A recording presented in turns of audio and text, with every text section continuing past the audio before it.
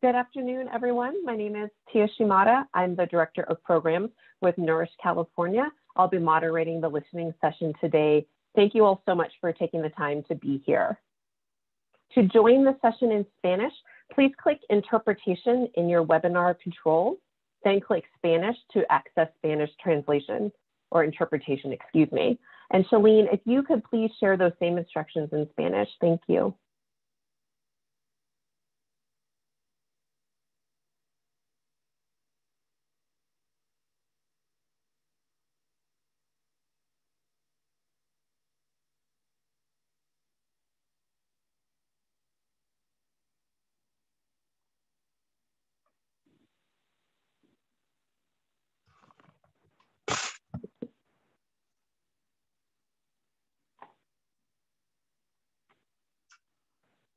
And Shalene, I think you're muted. If you can unmute yourself, or maybe there is a technical issue that we're running into.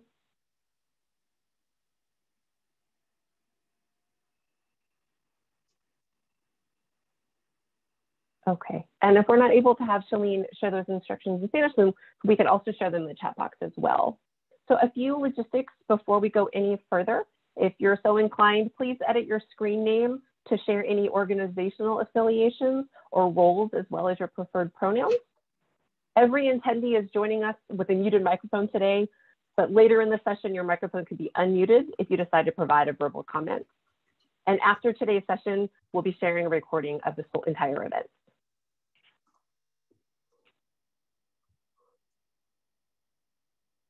Just give me 1 second. I'm sorry. Thank you. My mouse, my keyboard mouse and my side mouse are fighting with each other for control, but I think we figured out who won. So again, these are instructions and just covering some logistics before we dive in any further. And we also have someone staffing the chat box today. So if you have any questions in terms of the platform or logistics for the webinar, please do insert those in the chat and our staff can be sure to try to assist you. We are so grateful to have individuals and organizations from across California in the virtual room with us today. That inclusive reach is due to the many partners who joined together to make this event possible. We want to share our appreciation for the California Association of Food Banks, the Children's Partnership, Children Now, the Partnership for Children and Youth, the Child and Adult Care Food Program Roundtable, No Kid Hungry, and the California WIC Association. I also want to take just a moment to acknowledge one of our stellar Nourish California team members, Melissa Cannon. It was her time and energy and effort that made this session possible. So a big thank you to Melissa. Also a big thank you to everyone who submitted questions and comments in advance of today's session. Your input has been shared with USDA, and Deputy Undersecretary Dean is going to do her best to address your input throughout her time with us today. Of course, I also want to extend our deep appreciation to the Deputy Undersecretary for being with us today. This session is an opportunity for all of us to share our priorities and concerns directly with the Biden administration. We want to understand what changes are needed to strengthen WIC and the child nutrition programs for California families. What's working well with these programs in your communities, and what's not working well, and why? The Deputy Undersecretary isn't in a position today to resolve issues in real time with us. She is here to make sure that California voices, the California perspective, and California priorities do get heard by her fellow decision makers in Washington, D.C.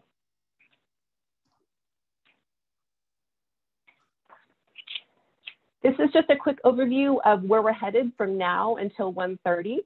I'll be wrapping up this welcome and introductions in just a couple of minutes, and then we'll hear remarks from Deputy Undersecretary Dean. We'll spend the rest of our time together hearing your comments. In the spirit of providing a platform for as many people as possible today, please do feel free to submit written comments in the chat box as well. We'll share a transcript of the chat box with the USDA team after the session is over.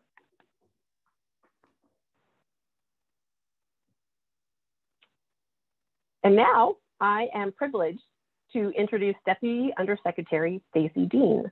Ms. Dean was appointed by President Biden to serve as the Deputy Undersecretary for USDA's Food, Nutrition, and Consumer Services, where she works to advance the President's agenda on increasing nutrition assistance for struggling families and individuals, as well as tackling systemic racism and barriers to opportunity that have denied so many the chance to get ahead. Prior to joining President Biden's team at USDA, Ms. Dean served as the Vice President for Food Assistance Policy at the Center for Budget and Policy Priorities, or CBPP. She directed CBPP's food assistance team, which published frequent reports on the federal nutrition programs and how they affect families and communities, as well as developing policies to improve them. In addition to her work on federal nutrition programs, Ms. Dean directed CBPP's efforts to integrate the delivered health and human services programs at the state and local levels. Before joining CBPP, she worked as a budget analyst at the Office of Management and Budget. And I think I hit all of those acronyms correctly, but I'll ask your forgiveness if I didn't. Deputy Undersecretary, we are so appreciative of you being here with us today. Thank you so much for taking the time. And I'm going to ask you to take it away. Well, thank you so much, Tia. First of all, I have been a long partner, friend, and ally of Nourish California's for, like, at this point, decades. So I was Stacy and I remain Stacy. So please just feel free to dispense with the title. And I'm also, thanks so much for using that photo. I look so much younger and vital there, but COVID has aged many of us. Anyway, good afternoon, everybody. It's just really great to be here. Thank you so much for the opportunity to speak with all of you today, this wonderful California audience, and more importantly, to hear from you about maximizing the reach of WIC and the child nutrition programs in California. I really want to thank Nourish California for hosting this event, along with all of their partners, many of whom are old friends.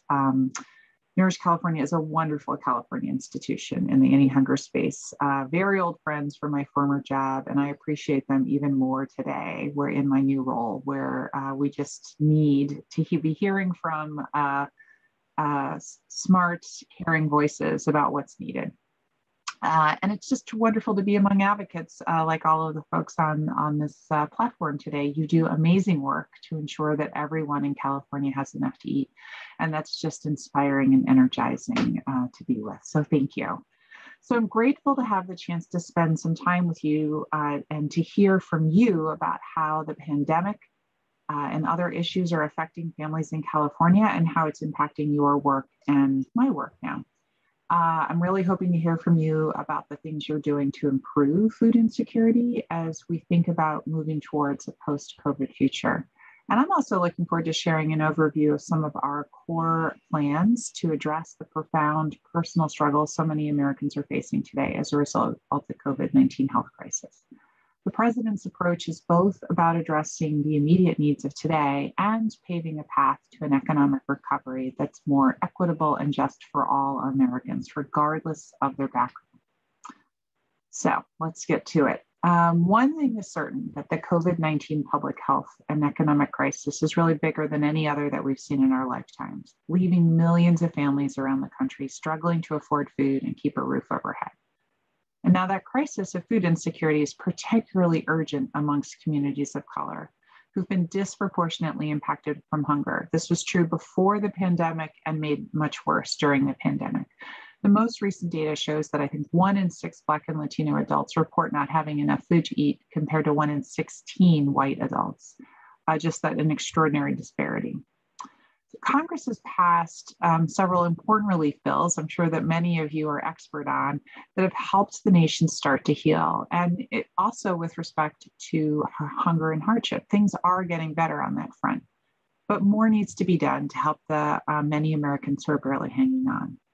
And it's just really not going to be enough to return to where we were before the pandemic. We want to set our sights on a brighter tomorrow, stronger, better equipped, more equitable nation. And that certainly, if nothing else, begins with a nation where there is no hunger. So we have to build back up. So let's start with how we think we can maximize the impact of WIC in this plan. WIC is really all about families with young children. And from day one, ensuring that Americans' children get the nourishment that they need despite the pandemic and long beyond is really truly a top priority of the administration. So one of the first things we can do is to expand the reach of WIC. And it's good reason that we want to start there. The nutrition provided by this program is vital to the health and well-being of low-income mothers and their children, ensuring that they have the personalized nutrition resources and health referrals that they need. As many of you likely know, WIC is proven to have incredibly positive impacts for the at-risk women and children who participate. And what those are WIC participants are more likely to have a more nutritious diet and better health outcomes. And there's strong evidence that WIC participation results in fewer infant deaths, fewer premature births, increased birth weights, and reduced healthcare costs, which is just an extraordinary outcome. However, nationally, WIC participation has been on the decline. It was before the pandemic, and that continued, even as hunger rates soared during COVID. So while participation increased slightly at the beginning of the pandemic, participation for federal fiscal year 2021 has remained lower than in previous years, despite the fact that data shows as many as 14 million children may not always have had access to enough nutritious food. So this is a very disappointing trend, and we're committed to reaching more of those who are eligible for the program and connecting them with the program's valuable benefits. Now, this trend I just described is not what's been happening in California. California actually boosted WIC participation in the state over its pre-pandemic level. Despite a sharp dip in 2020, WIC participation in the Golden State has rebounded, growing by nearly 24,000 between 2019, sorry. So you're reaching and enrolling more eligibles. In California, 33% of all women and children who are eligible for WIC's vital services are not participating. That's significantly lower than the 40% national average. So I think this is incredibly encouraging and commend all of you who are working on it. But I challenge you to keep going, right? Keep reaching out to WIC eligibles and keeping them connected. And of course, that means we have a lot to learn from you about what's working and what kinds of innovations you've brought to the program that have made it so successful in California. Now, part of the reason we need to do this is because it's just a vitally important program, but it's also true that the American Rescue Plan of 2021 included a historic investment in WIC and WIC farmers markets, which USDA is going to use to improve program delivery and increase participation among eligible women and children. So FNS is currently developing a plan for investing $390 million that was allocated to us for this purpose. And we want to use data-driven strategies and stakeholder feedback to increase the program's reach. So we know this effort will include a robust national outreach plan, campaign to ensure that eligible families know about the program's benefits. And it'll also encourage innovation to improve service delivery, streamline benefit delivery, and increase the use of benefits. Now, the American Rescue Plan also provided $490 million to help with participants purchase healthy foods during this difficult time. And we're using these funds to allow state agencies to temporarily increase the cash value voucher for purchasing fruits and vegetables for up to 4 months. So we're hoping that that increased benefit will also encourage more eligible families to apply and stay connected with the program. So that'll help give us a boost as we move forward.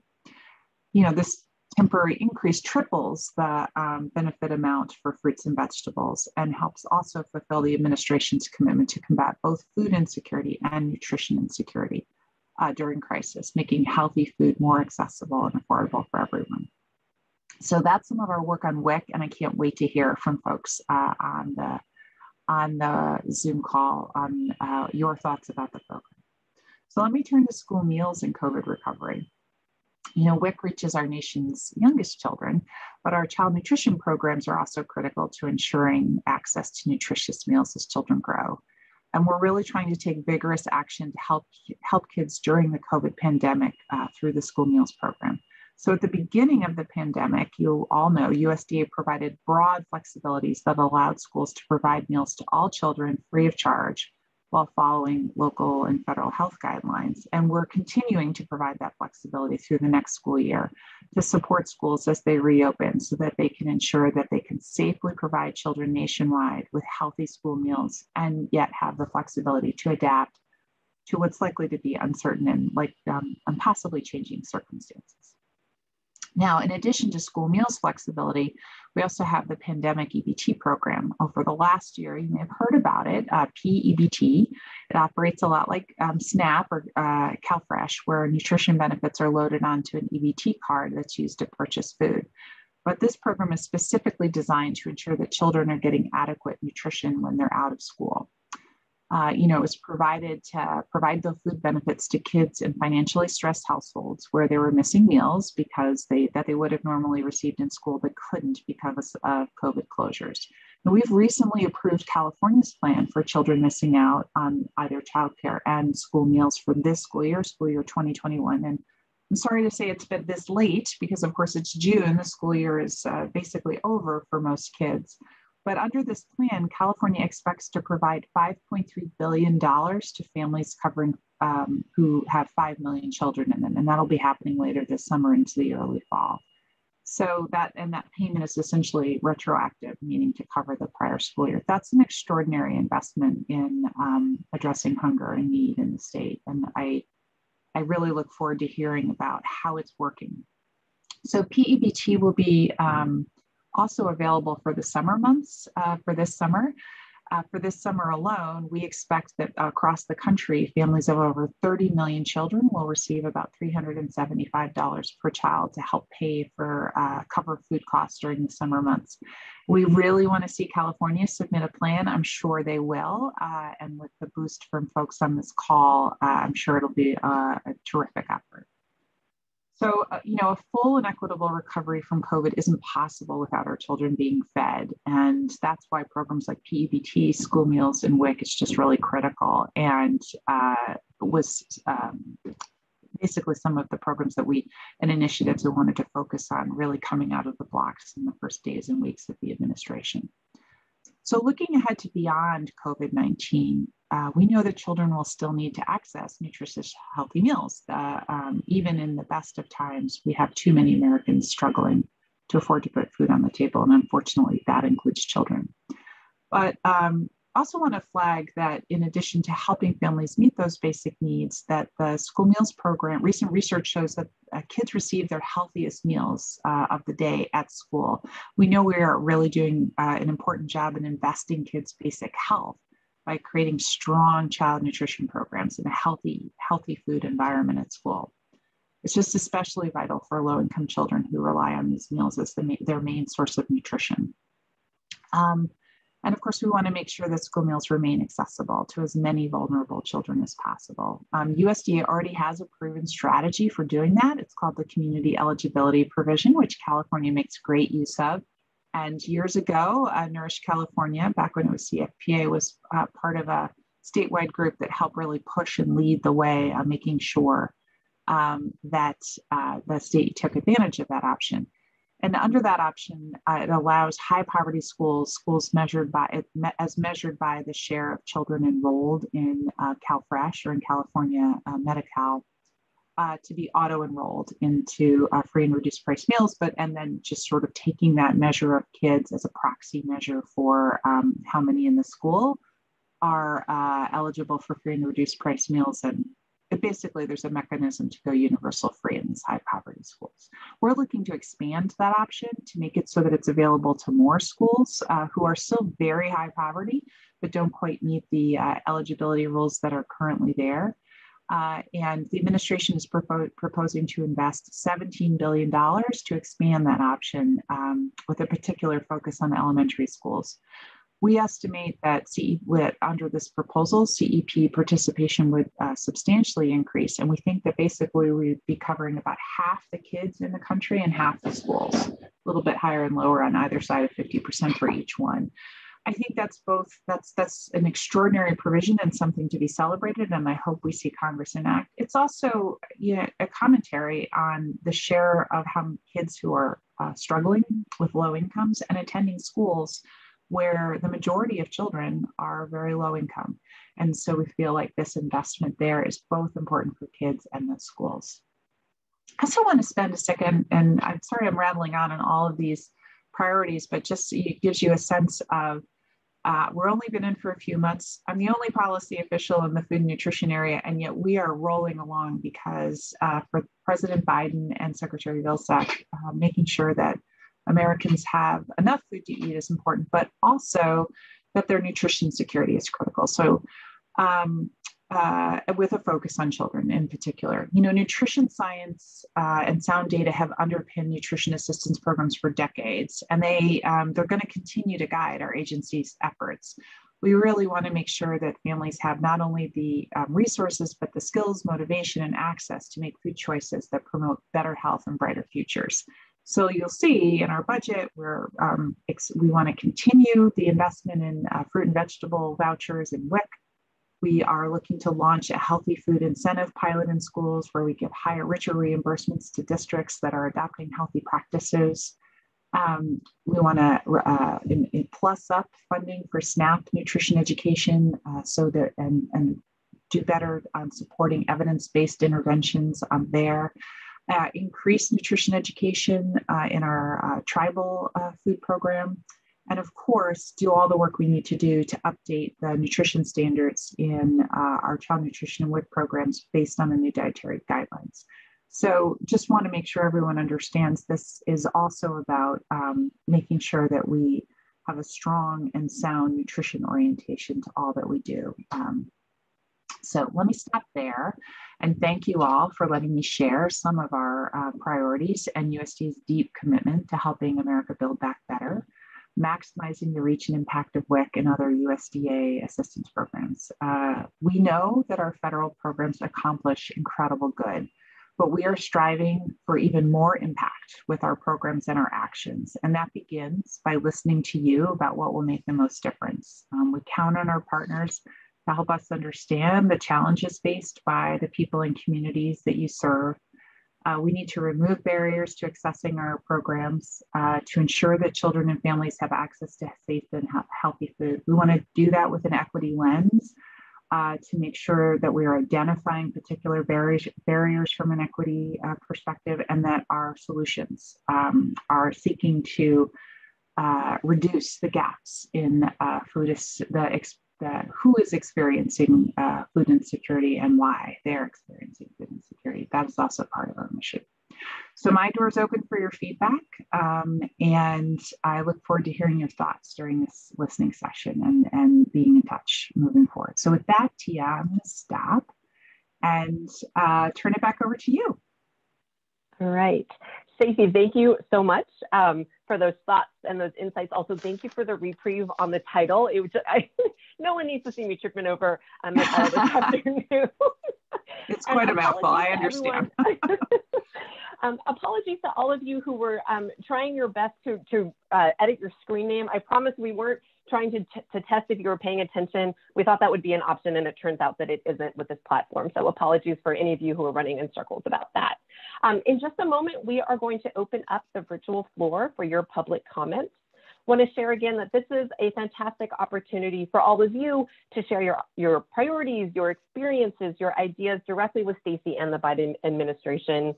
Stacy isn't in a position today to settle specific issues and resolve specific issues with us, but she is here as a tremendously important conduit to other policymakers in DC, and we are all here to lift up your input.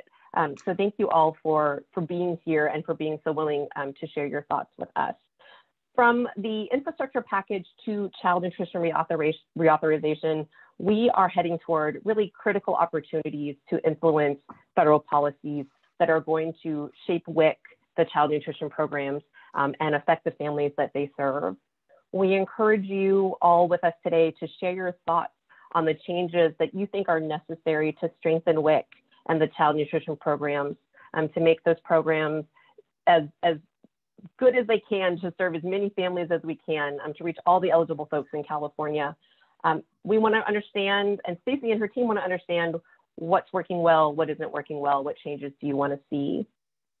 Before we do hear our first comment, I also want to acknowledge that Jesus Mendoza, the Western Regional Administrator for the USDA Food and Nutrition Service, is also here with us today. In addition to Stacy, Jesus and his team are going to be listening to all of your comments today. And Jesus, I just want to take a moment to see if you'd like to introduce yourself to everyone who's gathered here. Good afternoon, Tia, and thank you for inviting me to today's listening session. It's a pleasure to be here and listen to everyone's comments. And thank you, Stacy, for the great overview that you provided. Like Tia mentioned, we will have our staff here listening to some of the comments. And if there's any follow-up, we will follow up and then provide an appropriate response. For those of you who don't know me, I'm Jesus Mendoza, and I'm the Regional Administrator for the USDA FNS Western Regional Office located in San Francisco. Myself, and my staff, we look forward to listen to the comments that will be provided today. So again, thank you for inviting us, and we look forward to the comments. Thank you, Tia. Good to see you, Jesus. Thanks for being here. Hey, Sue, thanks to you and your team for being here. We do appreciate it. All right. So we would like to invite your comments. Please feel free to comment in Spanish or English. I'm just going to walk through a couple of instructions here to make sure that this all runs as smoothly as it can. If you'd like to share a verbal comment, please click raise hand from the participant drop-down menu. Or if you're joining the audio by phone, you can press *9. And doing either of those things will put you in the queue for verbal comments. When it's your turn to speak, a staff member is going to identify you by name or the last 4 digits of your phone number, and then you'll have the option to unmute your microphone. We do ask that you keep your comments to 3 minutes or less today, simply to give as many people as possible the opportunity to be heard. And you're also absolutely invited to share written comments via the chat box. We ask if you do that you select the option to share with all panelists and attendees. All right, and with that, the floor is open for public comment, and Melissa is doing her due diligence in the background to make sure that we can hear whatever you all want to share. Excuse me, I'm getting ahead of myself. Tracy Weatherby, you will be first. Wonderful. Thank you so much. Stacy, it's a pleasure to meet you. I'm Tracy Weatherby. I'm the Vice President of Strategy and Advocacy for Second Harvest of Silicon Valley. And we're one of the largest Feeding America food banks, and we're currently serving 500,000 people per month. We have 35 school districts here in Silicon Valley, and child hunger is a main focus for our food bank. And we've been so appreciative of everything the USDA has done to ensure that all children could get school and summer meals during the pandemic. And we're really excited about the increased coverage of CEP. But we also believe that this has really highlighted that the real long-term answer is school meals for all. It ensures health and equity, and it's an investment we need to make now to ensure that every child is ready to learn and thrive. A lot of the families in our communities are really afraid to apply for school meals. And also a lot don't qualify because the cost of living is sky high here. So there are a lot of people struggling way above 185%. So, we don't think we should be dividing kids into free, reduced, and paid children. School Meals for All is an important tool to really build community in this divided country. And we'd love to see School Meals for All addressed through the American Families Plan. So keep it coming if you can. Thank you so much. And Karan. Hi, Stacy. I've known you and followed you over the years with CBPP, with Zoe, and previously with Stephen Harvey, who I'm still in touch with, by the way. She always sends you such loving regards. I know we have the administration support with the WIC program. I'm a WIC program local agency director in LA. I also put a comment in about not being competitive about how we advertise, because our families look at it as, I'd rather do this and go to WIC, because WIC, I have to only buy these foods. We've really got to sell WIC as the premier public health nutrition program, and there's a reason for the prescriptive foods. If we can get the families to make healthy choices, how do we kind of then work with, use your CalFresh to buy the same healthy foods for the rest of your family members, because this is just for the people in the family. And beyond that, use it to buy the meat, use it to buy the stuff that WIC doesn't give. We've got to be able to market all of our programs to our families in a way that as you've said, there was a reason they weren't coming back to WIC, because after age 1, you know, they don't want to jump through hoops. And I know you're on our side when I'm saying this, that we really need to keep these waivers in place. It's like a dam, you know, we kind of let the floodgates open. And if we try and dam things back, and we build a big dam and we bring back the, you know, presence at cert and all those difficult things that made it hard for a family to fully participate in the WIC program, it's going to slow down to a trickle, and we'll be responsible for that. So I know you're on our side with the fresh fruits and vegetables. Believe it or not, I just did a webinar about an hour ago where I've told everybody, spend it. It's like, you know, get it, spend it so we can keep it, and tell your Congress people about how great it is, because I know you need our support with that. But please keep the waivers in place. Please keep the fruits and vegetables in place. We've got to keep our families going. And a review of the food package, the sooner we can do it and we can really make the food package substantial. The National WIC Association recommendations, I know you work very closely with them. All I can say is we are delighted to have such great people in the White House and at USDA, and thank God for that. Thank you so much. Oh, thank you. I just want to say, I think WIC is sort of the best program that eligibles don't know about, right? So in a way, we've got an easy job with outreach because we are selling such an extraordinary service and with such strong outcomes.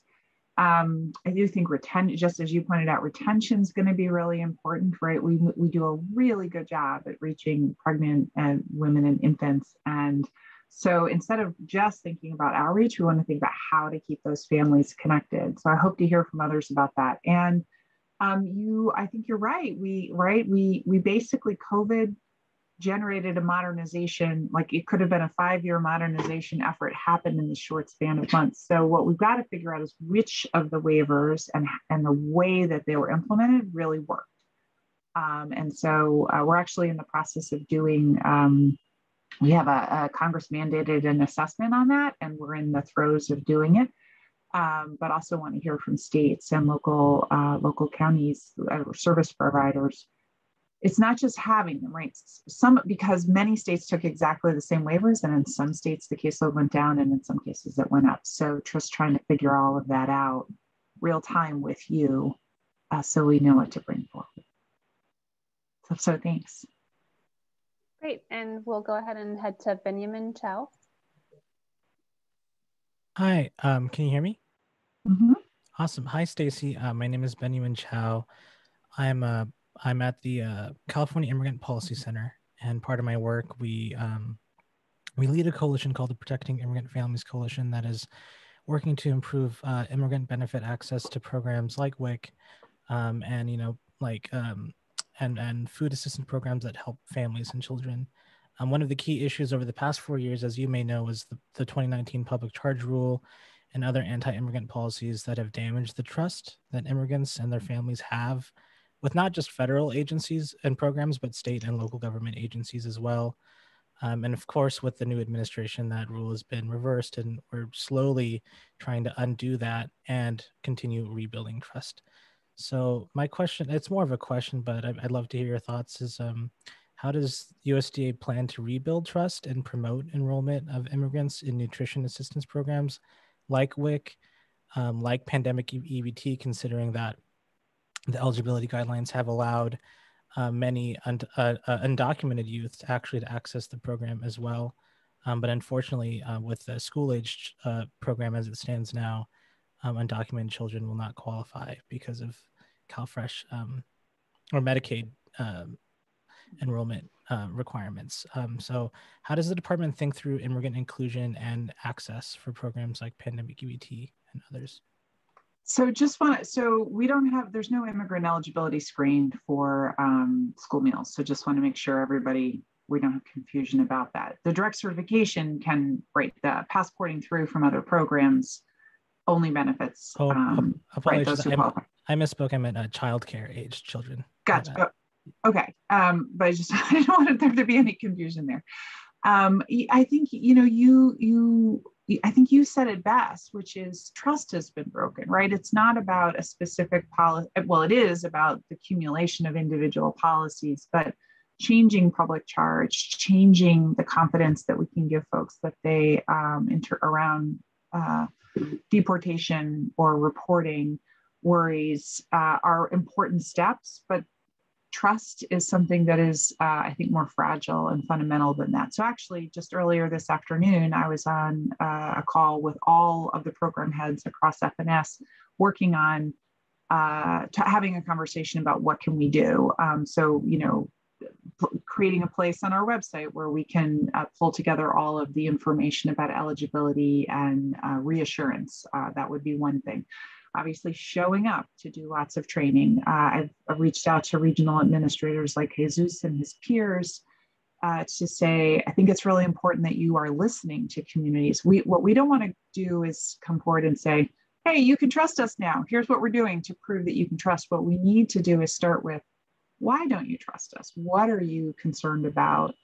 And listen, right? And think, what can we do to restore confidence there? So I view this as this one's a marathon, not a sprint, and really want to work with people like you and your peers around the country to figure out where the cracks, the fissures, the gaps exist, so that we. I just think fundamentally people have. If our neighbors don't have confidence in government, then we're just not doing things right. So we have a lot of work to do, and we're going to get to it. Thank you. And we'll go ahead and head to Heidi McHugh.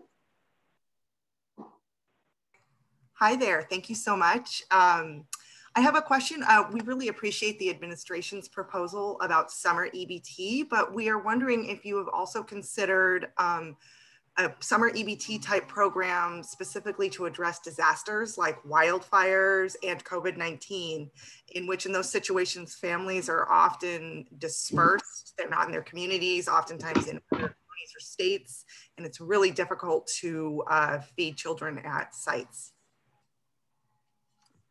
I'm not sure. So I guess maybe a different way of saying it is, I think we think COVID, one of the learnings from COVID is we need disaster authority in WIC and school meals that isn't just about congregate meal provision. So what you're describing, I think, would be one possible way to interpret doing it. So yes, it's definitely top of mind that we don't want to be in a position where we have to wait for Congress to act when we experience something so devastating. Thank you. Yeah, and again, welcome your ideas on that. So thanks. Great, thank you. And we'll go ahead and head to Amanda Macia. Hi, my name is Amanda Mesha. Thank you for this opportunity. I am the Hunger Free Kids Manager at the San Diego Hunger Coalition. I want to further advocate for the other voices on this call for school meals for all. We are, of course, firmly behind all children being fed at school.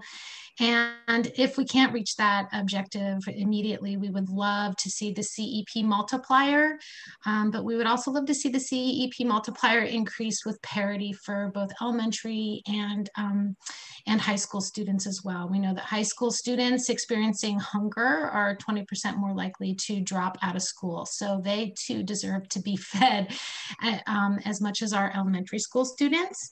And we are also firmly in support of a permanent EBT program. The last speaker was talking about summers and closures. We're full support of that. With the Stop Child Hunger Act that's currently out. But we really want to talk about the continued flexibilities. Some of those waivers have been just tremendously helpful in San Diego County and across California. So the non-congregate waivers have been so helpful, especially in the summer. And we also want to make sure that we advocate specifically for bulk meal flexibility. Bulk meals have been one of the key drivers of meal participation in San Diego County among our districts. Districts that have enacted bulk meal participation have seen 50% meal participation at their pickup sites. Families desperately need the bulk meal flexibility to continue in the upcoming school year that's expected to expire. Our San Diego County Office of Ed has spoken out and saying that our districts need to be able to work towards having at least one grab and go site throughout the upcoming school year so that any kids that are sent home in quarantine or continue to distance learn have access to at least one grab-and-go site a week, and bulk meal flexibility is key to making sure families can access healthy and nutritious meals. Thank you for your time. Thank you. So just two things out there. That was a lot. So let me just react to two quick things. So one is I definitely hope that I may not be directly responsive to what you're asking is, but we do hope that California will get guidance out, but that California submits a PEBT proposal for next year that will be more real time in the case, right? As opposed, and I'm not picking on California, right? That there were I think there were 4 or 5 law changes to PEBT. That program was just unfolding and was very difficult for states to get going until actually the Biden administration came in. But looking ahead to next year, I think we do hope that that is set up early and much more responsive to individual circumstances. And of course, when there is a disaster like that, summer can pivot in. So that's one issue. And then on the universal point, since you're the third person to flag it, I mean, I think I appreciate the enthusiasm for universal. The families plan, as you pointed out, which is where what the administration is supporting in this particular context, would get us half the way there. So I think it would, and focusing on high poverty schools. And bear in mind, in most cases, the reimbursement rate for elementary schools will, it's a weighted average. So it's I think about this really as having a huge impact on districts. So a lot of those high schools that folks are concerned about will absolutely come in. But it doesn't get all the way there. So I understand that, but the idea of having half the schools and half the kids in the country I think is an extraordinary advancement towards where folks want to go. And I suspect as the negotiation process goes on, the families plan isn't going to get bigger. So it's important. I want to make sure that Congress hears that advancing this coverage is important, so that as the package gets smaller, we aren't dropping out. That's just one thing I'd flag. Thank you. And Eli Zegas, you are next. Great. Can you all hear me? Awesome. Stacy, my name is Eli Zegas. I think we've corresponded. I don't think we've met. I'm with SPUR, and really appreciate you being here. Wanted to raise something that overlaps with the child nutrition programs, but in a slightly different way. So pandemic EBT and CalFresh dollars go to families, many of whom have kids. And as I think you know, there are a number of incentive programs, healthy food incentive programs operating in California and across the country. And those incentive dollars, when a CalFresh family buys produce, they get bonus dollars to allow them to buy more produce at farmers markets or grocery stores. The program we run in Santa Clara County and Alameda County, as well as other programs supported by GusNIP, the funding from the Farm Bill. And in California, we are looking to scale this statewide eventually, and worked with Nourish on legislation in 2018 to follow in the footsteps of Massachusetts, the USDA sponsored pilot in 2012. And I wanted to raise an issue with you that the model we settled on here in California, which is you earn on California grown fresh fruits and vegetables, the bonus dollars that the families get to spend going back onto their EBT card can be spent on anything SNAP eligible. So provides a lot of flexibility, is exactly the same model that was used in Massachusetts. In the most recent RFA that USDA put out for GusNIP, that program design of earning on produce and spending on anything SNAP eligible was not allowed. And it makes me concerned that the federal government and California, and Massachusetts for that matter, could be diverging in terms of what are acceptable program designs in a way that would undercut both efforts. So California is investing millions of dollars right now to do the EBT integration. And I think that program design is likely the one the state's gonna support going forward, because the SNAP agency here strongly preferred it as well. So wanted to raise that for you, and hopefully maybe have some follow-up conversations to make sure that California and Massachusetts and the USDA don't start going down different paths that make it difficult to expand these programs in ways that are technically I think, easier, and many would argue, you know, like a proven way to improve nutrition while also giving flexibility to CalFresh families to spend the money easily. Okay, thanks for flagging that, and I'll make sure that the region's keeping a list of issues that seem technical and important to deal with offline. So I'll check back with them on this one. Great, and I'll follow up with you by email. Thanks so much. Okanubi, Laura, you're next.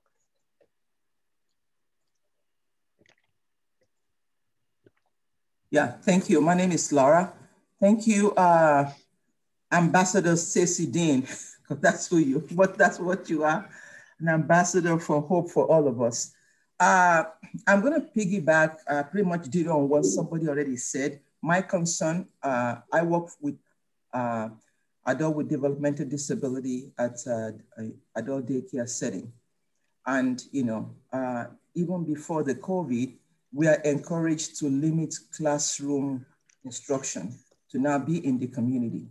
So, which makes it difficult to be able to meet the congregate setting meal requirement for CACFP. So I'm also advocating for flexibility. I don't know if we should transition to grab and go or what else is available to us. But, you know, I think that, you know, the CACFP personnel need to be educated on all of these competing requirements so that we continue to promote this great opportunity for, you know, to close the disparity when it comes to meal and you know, promote mutual learning, whatever setting people decide. Because I'm sure that all the farmers or all the people providing the food, they want to minimize or reduce waste as well. If a lot of people don't have access to the food, then some of the goals of this program will be defeated, particularly for people that have developmental disability. Sometimes this CACFP is the only nutritious meal that they get. They can eat, you know, mac and cheese 5 times a day wherever else, but to balance it with fruits and vegetables, this is the only setting. And evidence-based says that this has been prolonging their life. So it's a great program that we don't want to lose. So please, we need a waiver. This waiver needs to be perpetual. For those who requested, we should be granted that continued flexibility. As we're trying to get back in the community, everybody is not going to come back to the center the same way. So, and to minimize, and I mean, health and safety is also a major consideration. We want to be in different parts without huge congregation, but 6 people at the park, 6 people at the museum, 6 people at, you know, different library, but they will still be eating together like a family. But we don't want to be in a classroom setting going forward. At the same time, we don't want to lose this privilege of nutritious meal. So please help.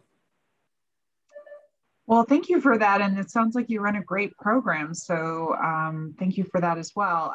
So I guess I'll talk with the region offline about the request, but I do thank you for flagging CACFP finally. I saw that there were a couple of comments in the chat as well. And CACFP doesn't always get the showstopper attention that WIC or SNAP or school meals have of late, but it's a wonderful program. It doesn't always get the call out that I think it deserves. And it's definitely an area of focus and attention for us for a couple of reasons. One is we know we can update the standards to continue the great work on lifting up quality nutrition. Second is the Biden administration has called for significant expansion in childcare. And we know that CACFP will ride along with that. And we want to think a lot about how are there opportunities to grow those 2 programs together? And is this a moment or for opportunity to reconsider some of the requirements or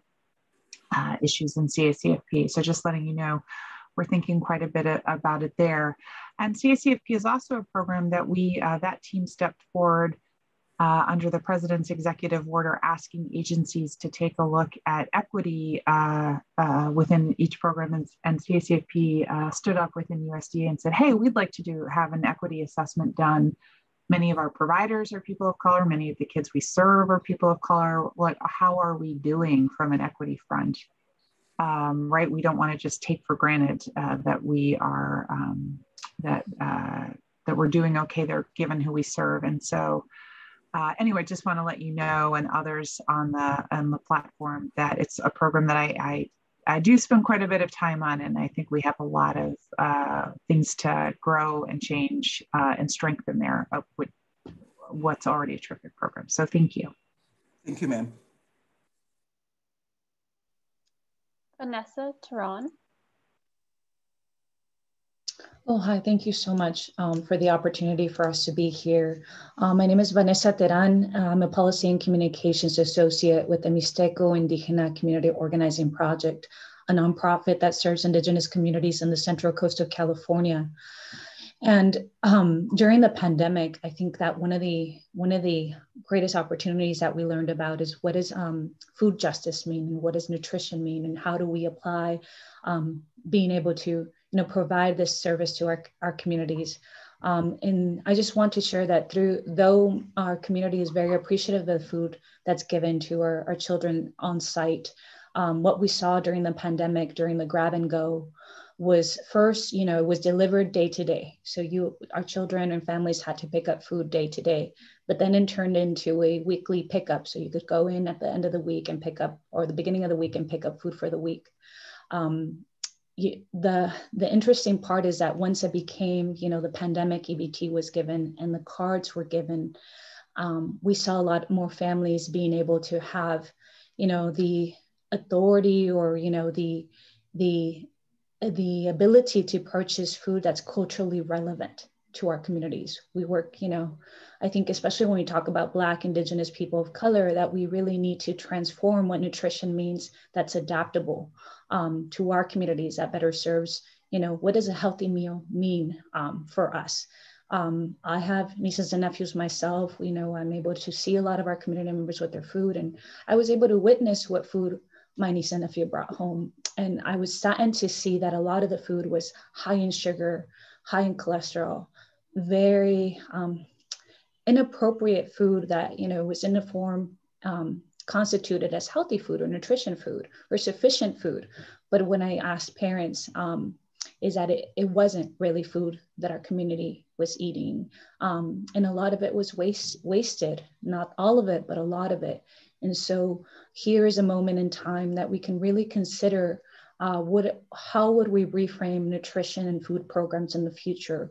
There's models, across different different schools, where there's a farm to table, where there's, what would it look like for schools to really provide nutritious meals, where it teaches our families and children how to create and prepare their healthy meals, as opposed to just grabbing a meal. But that this is really a time to rechannel, some of those monies into things that could really provide appropriate food for our communities, as opposed to it being designed by someone else and being a cookie cutter meal for everyone else.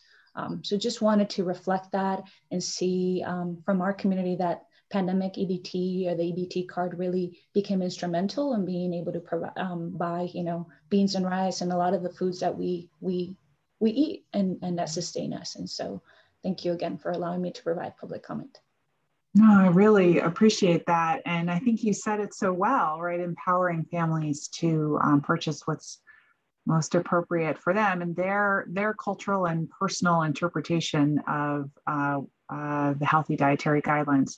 I just want to reflect on one thing, or maybe two quick things, is when I took this job and I sat down with a group within FNS, the Center for Nutrition Policy and Promotion. They're the group that interpret the dietary guidelines, interpret the National Academy recommendations into the guidelines, and they also help work with the programs on what the standards should be. And I was sort of concerned that as coming in that I might have to, it would be a sensitive subject for me to say, hey, it does feel like historically a lot of the advice or the guidance given in the nutrition education space, which they are expert on, is oriented around a single cultural orientation to food, right, to food preparation. And they brought it up to me and sort of said, this is just an area they're extremely energized about, which is to make sure that the advice that we're offering, the expectations that we set for the program build in much more diversity, and that for even the reevaluation that we're doing of SNAP's basic benefit around what should the thrifty food plan be and what are the food baskets. Even as we talk about that today, they are saying, okay, we looked at the food baskets out according to potentially 4 different cultural menus, and whether different people from different cultural orientation with respect to food could make it work. So that's, I just want to let you know that's happening, but we have a lot more to do. We have some history to overcome, and your comments really resonate with me. Thank you. Thank you again. Barbara Gates, you're next.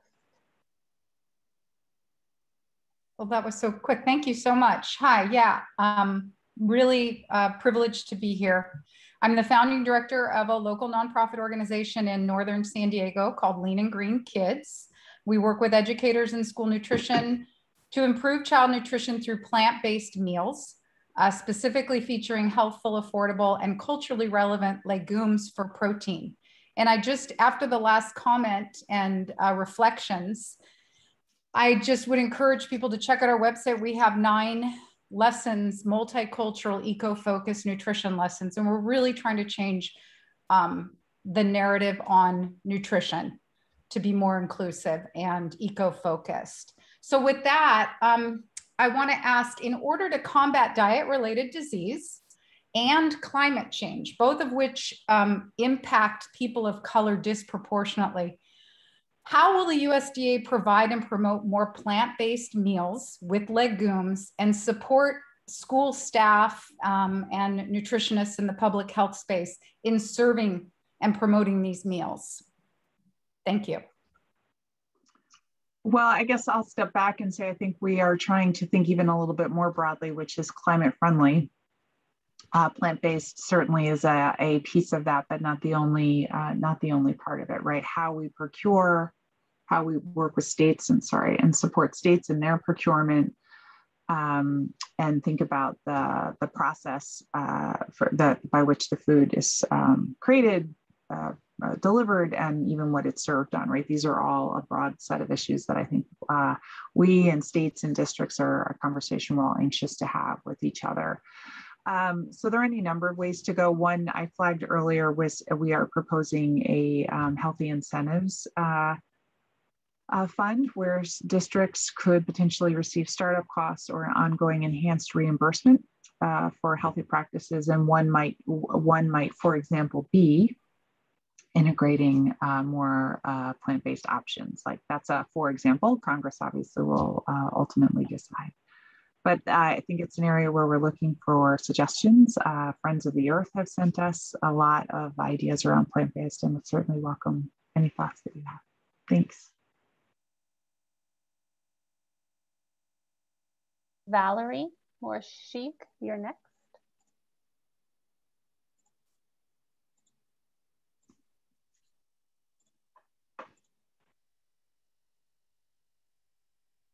And Valerie, it looks like you're using an older version of Zoom, so I'm going to promote you to a panelist so you'll be able to speak.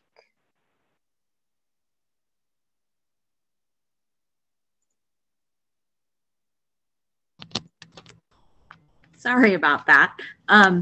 So I love all the details that people are giving regarding specific programs and upgrades that they think that could be implemented, but I kind of wanted to zoom out to the bigger picture. I think this pandemic has shown us how fragile our food system is, especially our supply chains, and also kind of, just the new threats that are on the horizon with the JBS cyber attack. And so I was just wondering, where is the USDA going with this? I think of you as kind of like the protectors of our food system. So I would love to hear more about that and what we can do to help advocate for that space.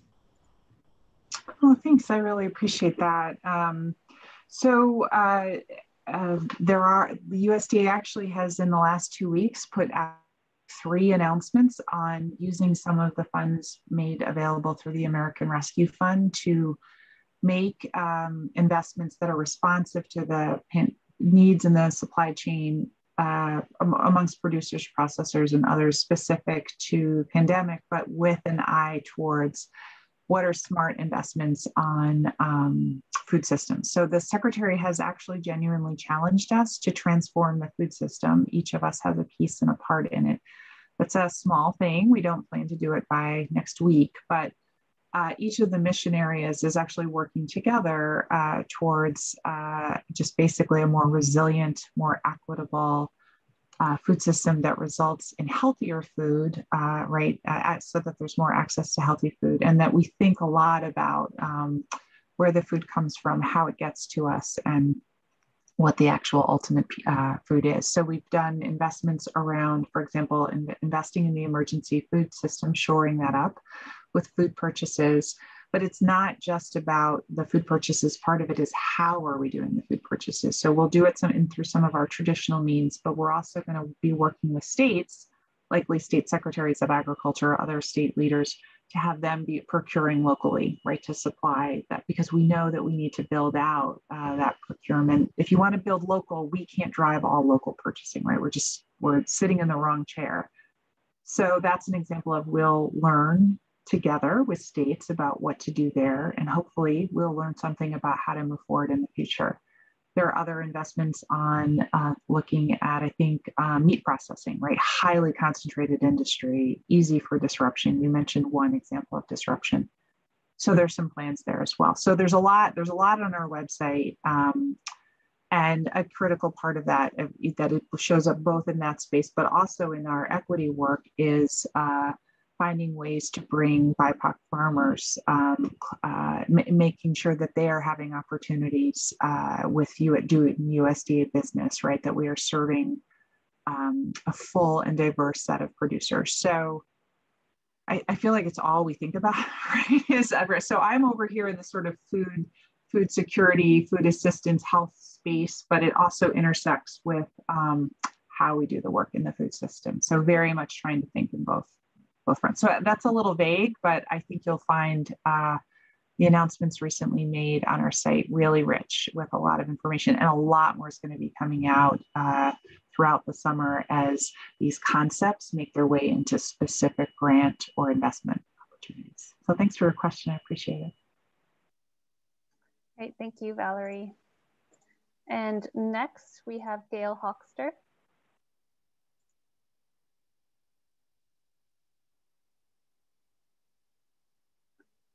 Gail, if you can hear me, we can't hear you.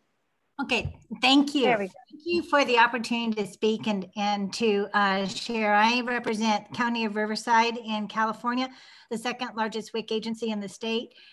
And I just want to say, one of the things maybe my passion is, and I've been with WIC many years, is that we really do a lot of health equity work. We're in the communities, our clinics are in their neighborhoods. We service a large number of community residents that represent health equity. But many times WIC isn't looked at for maybe the CDC grants and many of the money that's coming through. WIC isn't in the picture. And how can we change that? Because I think WIC is a very influential partner. Usually we're the door that they walk through that ends up providing resources as well as food, as well as education, addressing ACEs, all of the different trauma-informed events. But WIC is not usually at the table. And how can, and maybe I'm talking from more of a national standpoint, but how can WIC be more seen as a real valued player when we're seeing funding coming out at a national level on health equity? So that's my question. Well, I'm glad it's a question and a comment, I think, and I'm glad you raised it. So it's a different variation on a theme that we've been talking about, but so it really resonates is one of the ways that we're thinking about WIC and these new investments of funds is it's a top priority of the administration to address disparity in maternal mortality, right? The alarmingly high rates of maternal mortality, but also the disparate rates based on race and ethnicity.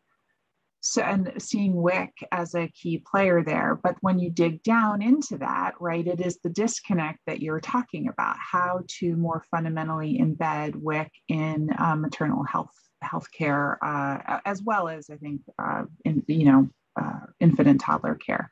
So we're spending time with our colleagues at HHS having this conversation to how do we make this a two-way, that's one thing for us to be talking, but right what you're talking about is this connection at the local level. So it's top of mind. And if you have thoughts or suggestions, very much welcome them. I don't have the answer, but I'm familiar with the concern. Thank you. And I have been involved in health equity work with Robert Wood Johnson. So you might hear from me. That would be wonderful. Good. Okay. Thank you. Great. Thanks, Gail. And Catherine Stafford, you are next.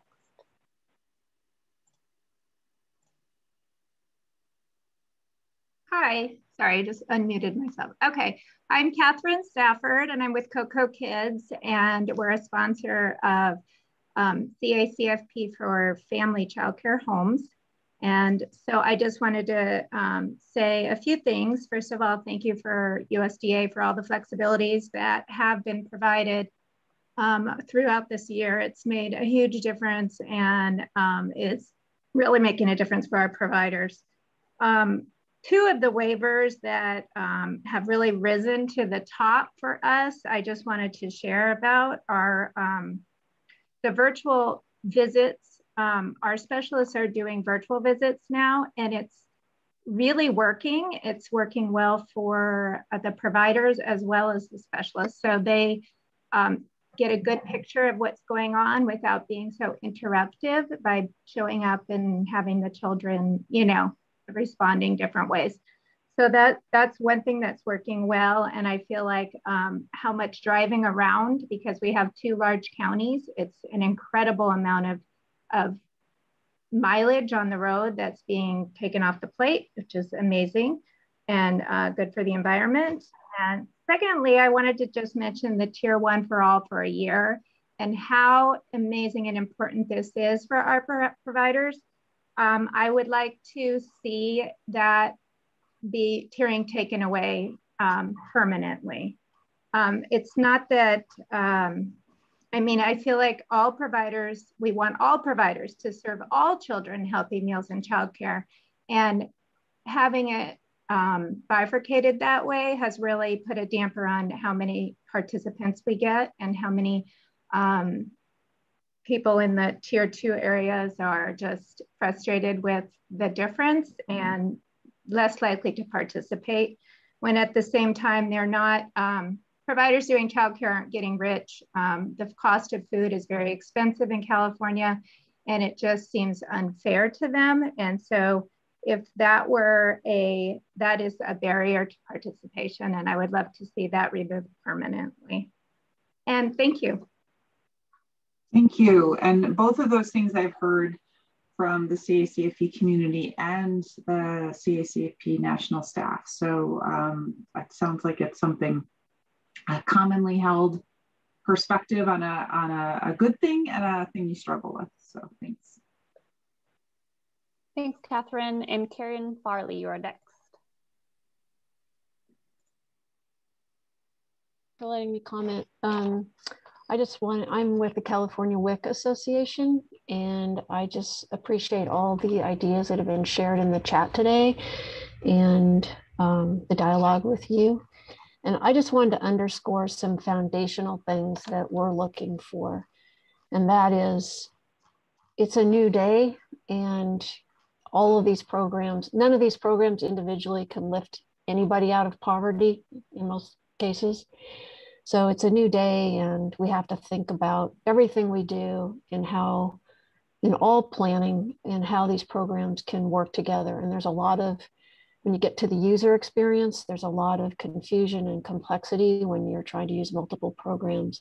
So when we're thinking about opportunities to change things up and get participation, no matter what the program, how can we do that as a team and collaboratively working on addressing poverty?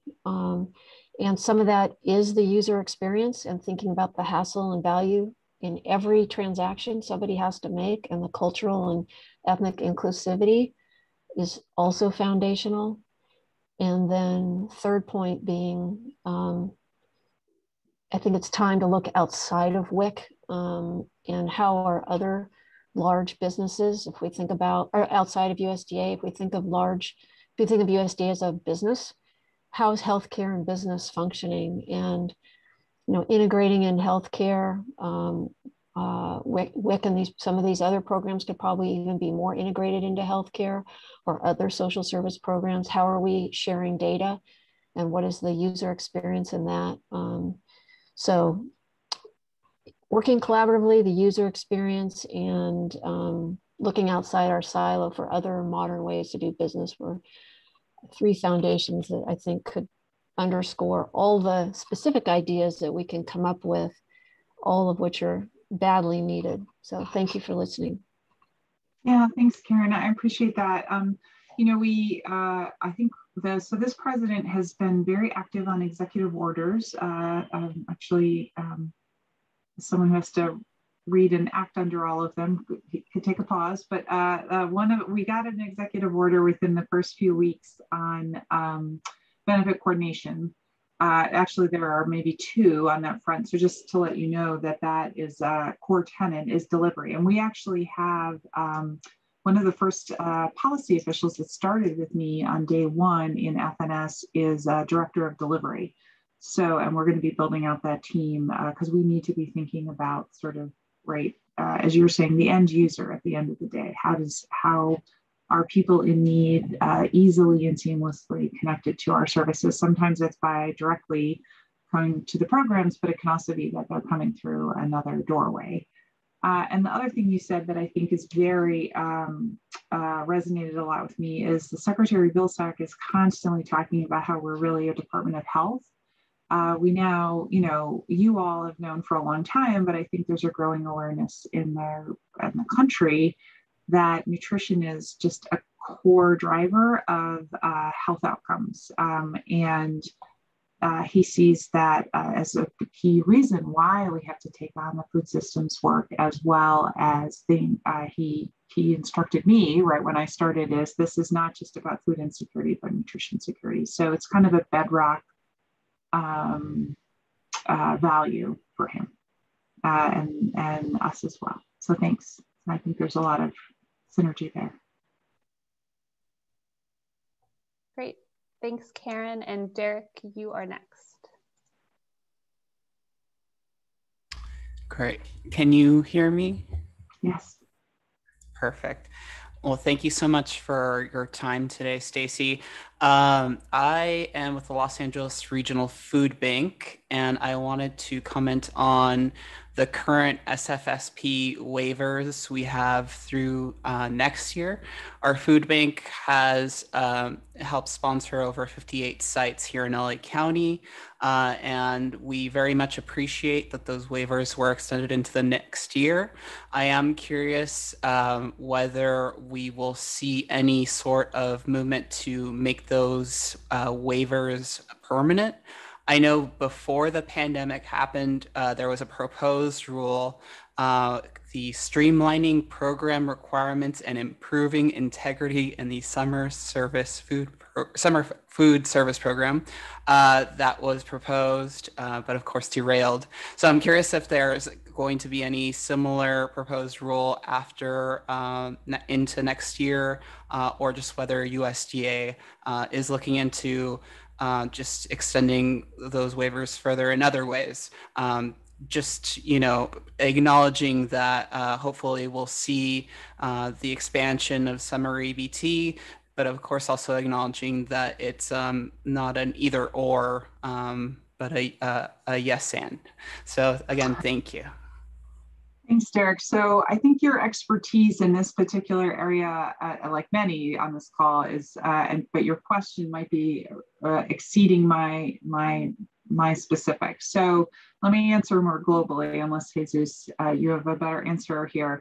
So our authority, the Secretary's authority to do things that were new and innovative that were offered under the Families First authority expires in a couple of weeks. So we put out the waivers that would be available right in response to the pandemic. And that was all tied to the pandemic. So those, unless there's a change in law, I think we lose our authority. Now, but of course we have other authorities, right, to pursue different things. So for example, are there ways to make it easier to combine programs, streamline summer?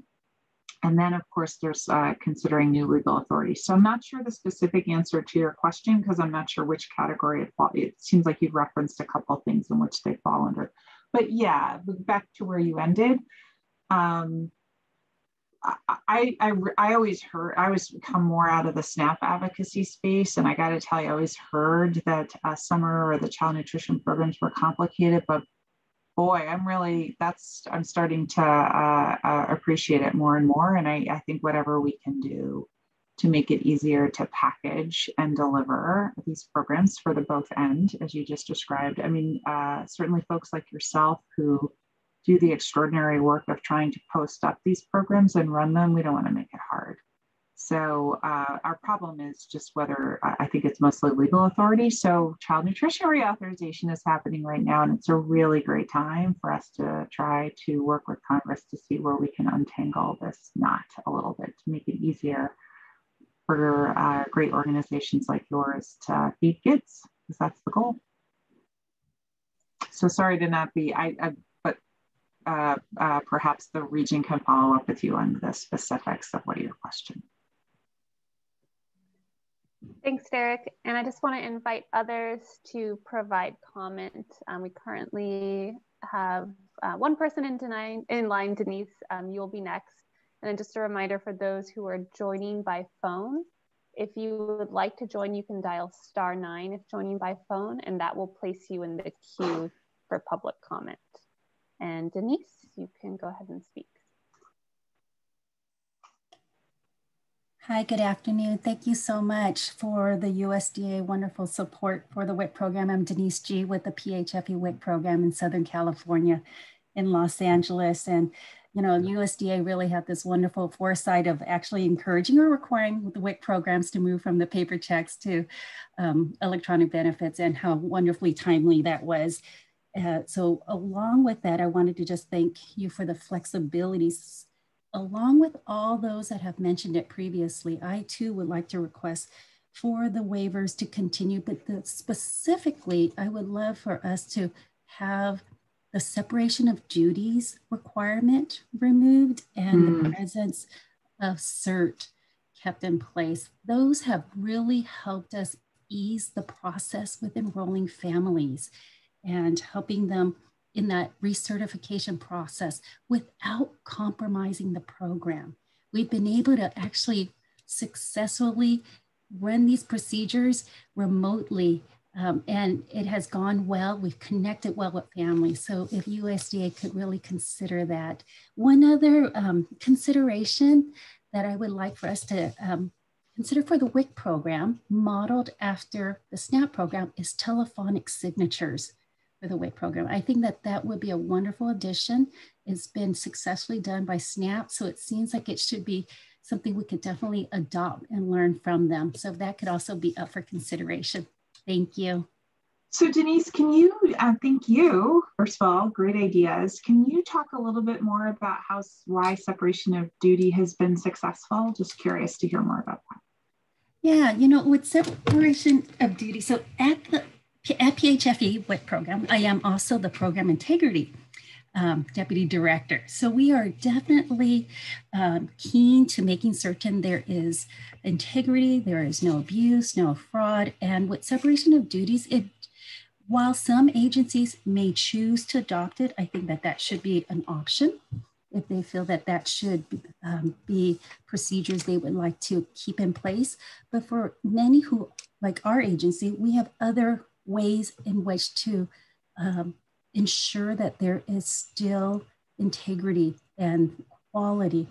Right now, especially if we were to continue with remotely serving families, it is clunky to move from one person to the next person. while maintaining a real high level of customer service and engagement. That really hasn't actually been quite figured out, because thank you, you have allowed us to have this separation of duties waiver that supported us to be able to complete a certification. But it really isn't quite necessary with all the other features in place. When we issue benefits through the card, we have in the system a recording of who is taking that action. We also have a recording of who was the one who processed the recertification, who asked these questions, who collected that, who calculated the income to ensure that they were income eligible. So with these robust WIC computer features, there isn't really that necessary additional step of doing this handover to the next individual. Not to mention, not that we definitely discourage it, but there are some really smart folks that, should they want to, separation of duties isn't going to be the preventative measure to avoid any abuse. So instead, what ends up happening is it becomes a hardship to be able to provide services. Yeah, I appreciate that. Well, and when technology or just advances in how we deliver service overcome our rules, right, it's important to be aware of that.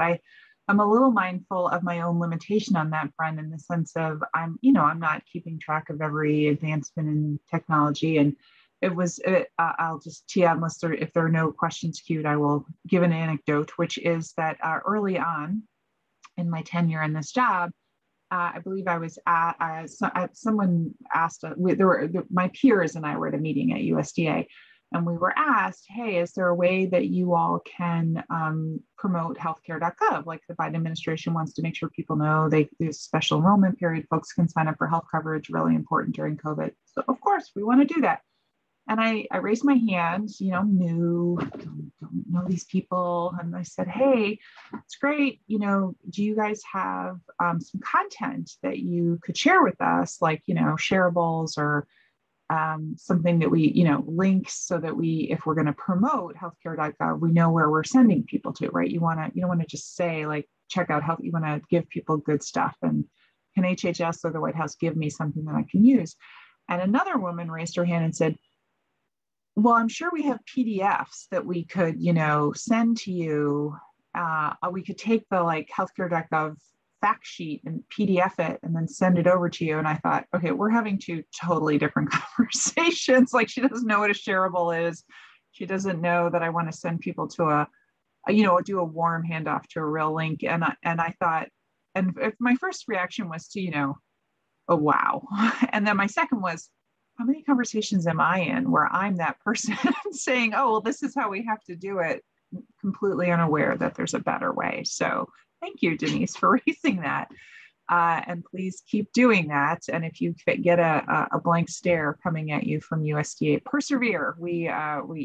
I'm sure the world is moving a lot faster than government is. So we need to be made aware of when things can change.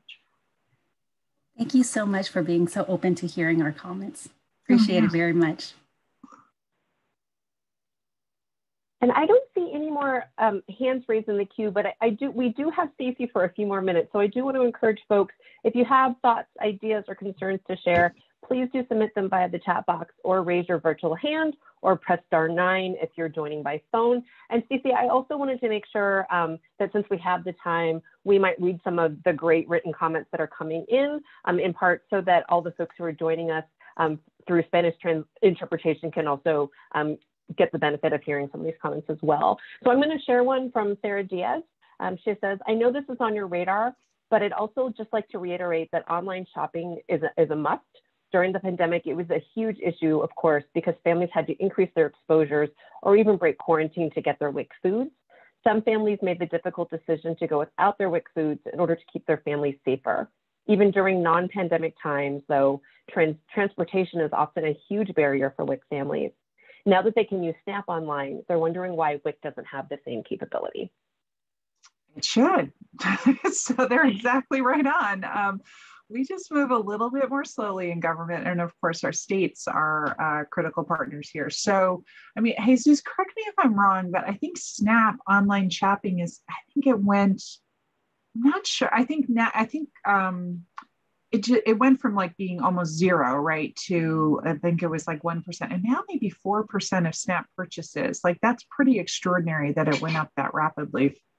So clearly there's a demand for it.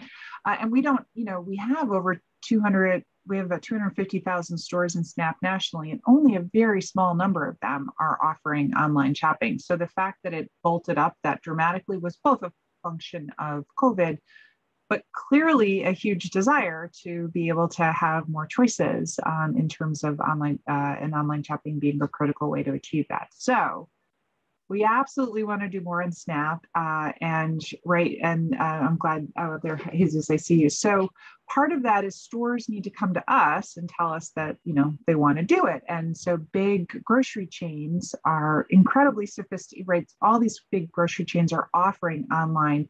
It's not really shopping, because shopping that SNAP participants have always been able to do, it's payment, right? It's online payment. That's the rub.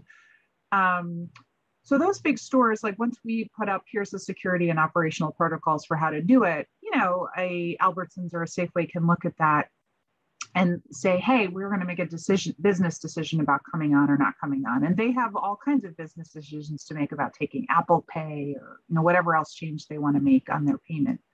So we hope they come on quickly, but it's really the ball is a little bit in their court. Where we're trying to focus our energy on the SNAP side is thinking, how do we support those smaller stores, smaller regional individual community stores who may not even have an online purchasing platform for non-SNAP participants, right? So, and we're thinking about farmers markets and how do we use our resources to bring in stores who really need our help. So that's one set. And then of course, WIC, right? Like how do we expand this great innovation to WIC? So luckily we have some money, this WIC, this new WIC 390 fund, as we're calling it, from the rescue fund. And so part of our efforts there will be to see if we can accelerate that. But yeah, what a wonderful, that was an example of something that I think FNS was proceeding with extremely cautiously, understandably, because the security of benefits is really critical, but it sort of got turbocharged and we want to keep going.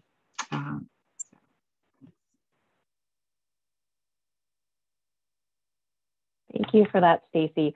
So I don't see any other questions or comments in the queue. And I know we're creeping up on our 1:30 deadline. So I am going to just take this opportunity to say to everyone who joined today, to everyone who attended, thank you so much for being here. For everyone who shared their insights, their expertise, their experiences, it is much appreciated. Thank you very much, Stacy, for you being here and hearing all of this. We know that you are going to take this with you and have it influence your choices and the choices of other decision makers in DC. And we really appreciate your openness to being here with all the folks in California and hearing what we have to say. Also want to appreciate the folks in the Western region who joined us, Jesus and your team. We're looking forward to continued engagement with you all as well. As a reminder, we are going to be sharing a recording of this session. So if you registered for this event, you should be receiving that. We'll also post it on the Nourish California website. And you can expect that the Nourish California team and likely many of our partners are going to be sharing upcoming opportunities for everyone to engage in policy action on upcoming federal policies that are going to be affecting WIC and the Child Nutrition Program. So please keep an eye out for those. And a last thank you to everyone for being here. You are all much appreciated, and we hope that you enjoy the rest of your day. Thank you, everybody. Have a good one. Thanks, Tia. Bye.